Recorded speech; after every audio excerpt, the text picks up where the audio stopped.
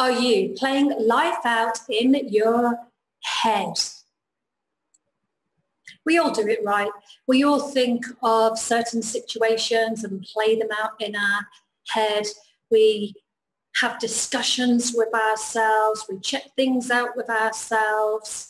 We can, if not careful, live life in our head. We can spend an awful lot of time focusing in on things that never ever happen. We waste an awful lot of energy, time, focused in on things that aren't necessarily going to serve us. Does that sound familiar? Is that you? Let me know in the comments box below. Do you find yourself playing out scenarios in your head, living in your head, and those things just never, ever come true? Here's the problem. If you are over living in your head and you are examining things from your current mindset, what's playing out may not necessarily be true. If you are a highly motivated, ambitious woman who is looking to get out of her own way and achieve more than she ever felt possible, then this channel is especially for you. I release new videos over the week to do exactly what it says on the tin, help you to get out of your own way. So remember to subscribe and hit that notification bell so you can get upcoming videos. I'm going to explore self-coaching and how you can self-coaching to find out what is going on in your head, whether it is real or not, or whether you're just playing into the drama of your ego and your mindset. I journal every day and I take my clients through a process that helps them bring the unconscious into the conscious so they can find things to release and let go to help them get out of their own way. So of course, I have to be able to walk my talk and get out of my own way, don't I? Absolutely. So I was journaling this morning and I learned recently that I have a block, an emotional block around being successful. That has been created from trauma that has happened in the past. So now that I'm aware of it, I can check in with myself daily when I'm journaling, and I can check in when I need to go a little bit deeper under the skin of it to find out what's really playing out. So I was doing my check-in this morning and I was feeling a level of resistance, uncertainty. You know, I moved into blaming myself for not doing as much as I thought I had done or where I thought I should be. And I started to think, is that really true? I was allowing this drama to play out in my head. I was allowing myself to take myself into the story, into a negative story of I'm not good enough, I haven't done enough, I haven't achieved enough, I haven't done what I wanted to do, really beating myself up. So, perfect time to self-coach, and this is why self-coaching is such a fantastic tool to learn. You can do it on the go, you can do it in the morning, you can do it in the evening. You know, whenever you've got 5 minutes, you can just pop your pen out and a piece of paper and start journaling and having a self-coaching conversation with yourself. Now I'm going to give you 2 pro insight tips at the end of this video. So keep watching. What I'm going to do now is I'm going to share with you an example of the questions that I have created to self-coach myself this morning. I'm going to have to refer to my notes. Let me know, what's your experience with self-coaching yourself? Have you tried it? Do you like it? Do you do it often? Would you like to learn the skills to self-coach? I would love to know how you are using self-coaching or not. If you'd like to learn how to self-coach, I'm going to explore that a lot more in this channel over the coming month. Let me know in the comments. Okay, so I realized this morning that I was feeling out of balance. I was feeling that there was a mismatch between what I was actually doing and what was going on in my head. And I wanted to check that out to make sure that I am keeping myself visible and I'm focusing in on the PR, because I know that is a block that I've acknowledged that I am clearing, getting out of the way, letting go of. I don't want it. So I started to coach myself. Let me just get my notes. So as I said, I have a fear of success, which I've recently learned about, and that is because I have a very traumatic upbringing, lots of icky nuts, and becoming visible in my mind, in terms of my ego, in terms of my subconscious, means that I'm going to be putting myself at risk. I'm going to be exposing myself in some way. So I'm having to navigate and manage going around what the beliefs I hold that aren't necessarily true, because those are beliefs are from the past. They're not based in reality and now. Just my mind is working very hard to take me out of the game, to keep me safe, to keep me self-doubting myself. Because if it does that, it means that I stay still, I don't move forward, I don't progress, I don't do the work it is that I really, really want to do. Okay, so here we go. Hang on. Firstly, I have recognised that there is something that is playing out and I need to take a closer look at it, and I need to self-coach myself through it. I'm playing life out in my head rather than playing life out for real. So I'm letting lots of what ifs, lots of drama get in the way, and it's distorting my perception of reality. So what's really happening isn't what's happening in my head. If that makes any sense whatsoever, let me know. Has that ever happened to you? First question, of course, I've asked myself is, am I playing life in my head? So we're starting to get into self-coaching here. I have started to ask, well, I've asked the first question. So I've opened the door for me to respond to that question. Am I playing life in my head?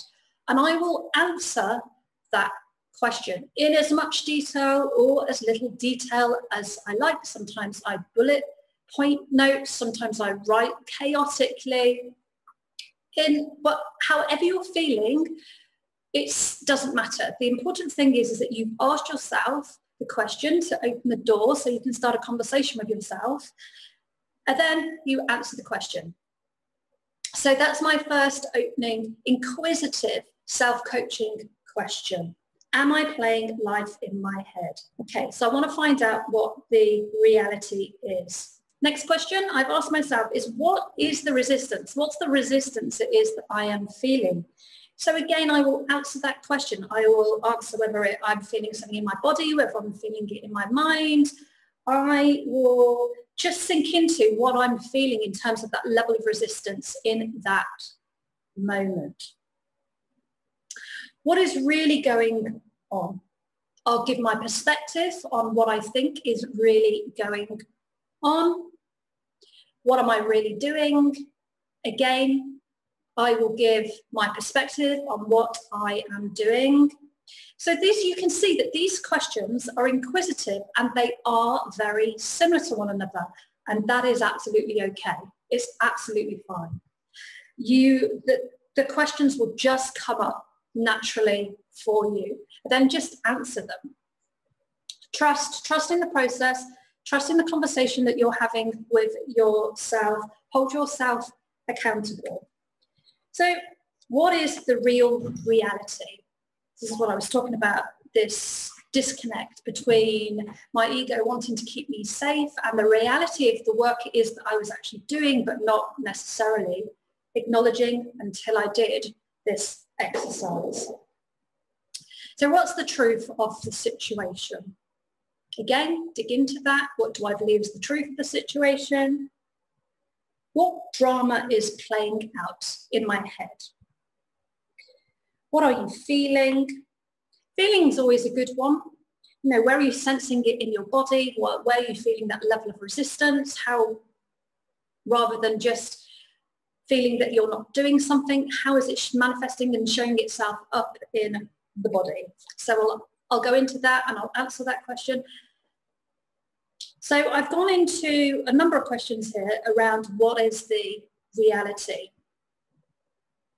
So what are you doing on a daily basis? So this is to help me to explore what is it actually that I'm really doing, rather than living life in my head and assuming that I'm doing lots of things that I may not necessarily be doing, because that's how sneaky the ego is and the brain is I wanted to check out what the reality is. So I've asked a group of inquisitive questions around that are going to help me self-coach myself and check to see what the reality is of the situation.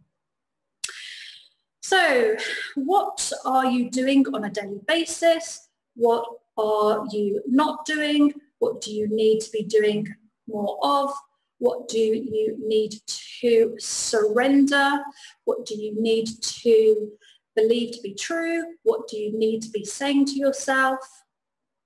So again, these questions have just naturally fallen after one another after I am responding to these self-coaching questions that I have felt that are appropriate for me for where I am at. Take your time with it. Come into a self-coaching space that is loving and compassionate. You hold no judgments. You want to come into what we call in the coaching space a clean coaching space. You know, hold no judgments. It is what it is. Just trust in the process and start to ask yourself inquisitive questions that are going to allow you to get under the skin of what is happening. And it doesn't matter if the questions repeat themselves in lots of different ways, because these have definitely repeated themselves in lots of different ways, which is fine. Every time you answer that question, you are just going down another layer, down another layer again, and down another layer again. So you can start to understand, so I can understand what the reality is of my situation in terms of, you know, what is getting in my way? What is really happening? Is this life playing out in my head? Is it an illusion that I have created?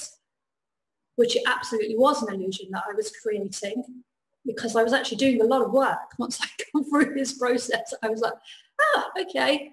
So I'm just beating myself up for no reason whatsoever, apart from this part of me that wants to keep myself safe and make sure that I'm never visible. Not very helpful running a business. It will definitely be to your detriment. So I wanted to give you 2 pro insight tips. And the first one is always self-coach with a pen and paper. Not a phone, not a laptop, not anything digital. You want to use old-fashioned pen and paper. So treat yourself to a lovely new journal or a workbook, artist book, whatever paper form it is that you really like the feel of, like the look of. Take the opportunity to really get to know yourself better, and start with just, you know, if you don't know where to start, just start with something like, hey Wendy, how are you doing today? What's going on? What's up? Tell me about it. And then you'll start writing, and then a question will naturally come up. And don't worry if you find yourself just journaling for a couple of minutes. You know, this is like anything. You need to learn it. You need to develop the skills. You just need to give it a little bit of time.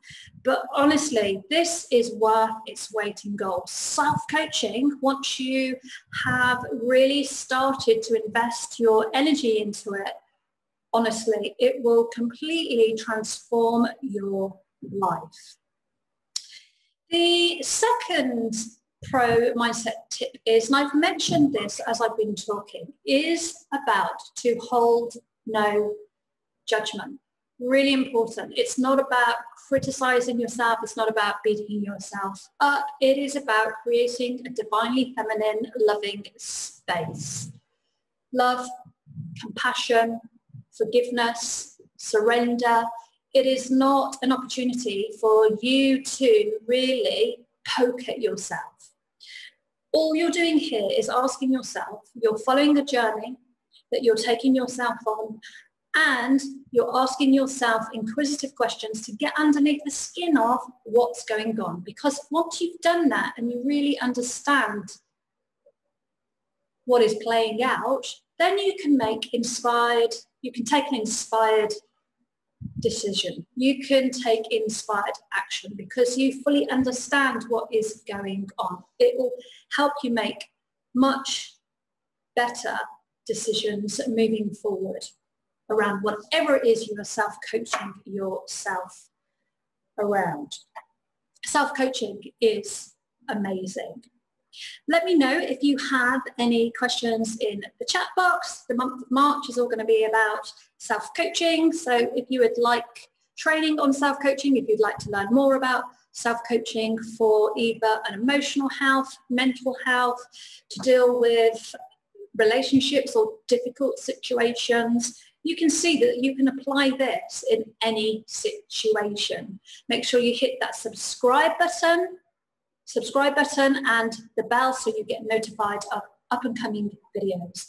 If you know someone who is struggling at the moment for whatever reason, please do pass this video on, because this is an opportunity for them to learn to self-coach themselves and to help them alleviate some of the distress or emotional turbulence that a lot of people are feeling in this current moment. Awesome. So until next time, have an awesome day.